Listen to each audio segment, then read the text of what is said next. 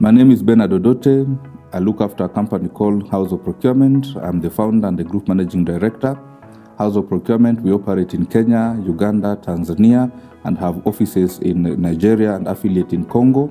We also have global partners who support us to do global sourcing to acquire products anywhere in the world, from China to South America to North America.